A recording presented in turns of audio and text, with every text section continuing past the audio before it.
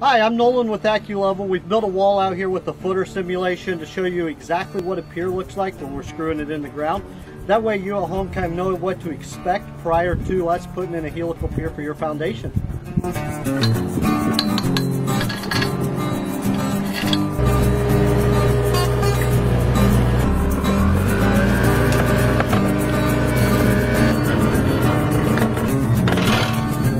Alright, so at this point we've got our pier screwed down to the depths necessary with the pressure to hold your house. And so at this point we'll stop screwing. We'll get ready to set this up for a bracket to be installed to hold the weight of the footer and hold the weight of the home.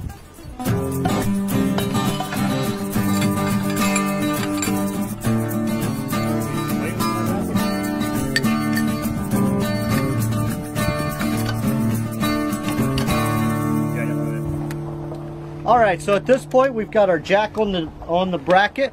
We've lifted this back up into place then.